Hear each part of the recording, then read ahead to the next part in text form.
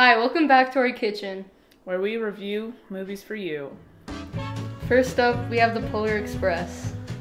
Man, that's Is it live action or is it animation? It's hard to tell sometimes. It doesn't matter. It has Tom Hanks in it. Tom Hanks plays literally everyone. He plays the old man, he plays the conductor dude, he plays Santa. Polar Express gets 2 out of 5 candy canes. Next, we have Spookly and the Christmas Kittens. They made a Christmas Spookly special. It sucks. We actually watched this one. It was terrible. The music, terrible. The singing, terrible. And guess what? Spookly's only in it for like 2 minutes. What a ripoff. The kitten is super annoying. And he has like dementia or something. I don't know. He like forgets everything and then Spookly has to help him find his way home. Everybody loves Spookly. It came out in 2019. And the first Spookly came out in 2004. That's a 15-year difference. It's a little wacky. Whose ideal was this? Spookly and the Christmas Kittens gets a 1. Next up, we have How the Grinch Stole Christmas, but the live action one. I can't get over his fingers.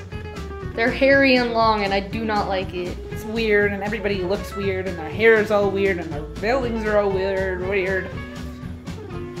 It gave me nightmares as a child. I still have nightmares. How the Grinch Stole Christmas gets a negative 70 out of 5 candy canes.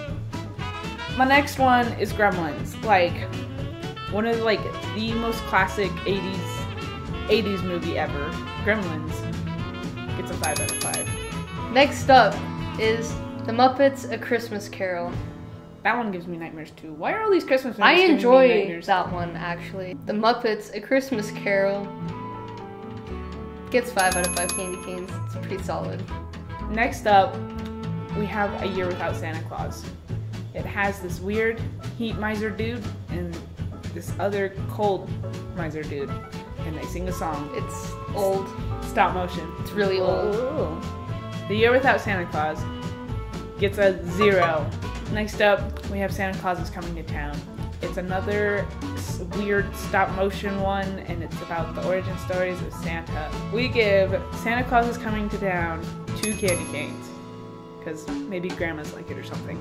In conclusion, all claymation, stop motion, whatever you want to call them, are creepy no matter what you do.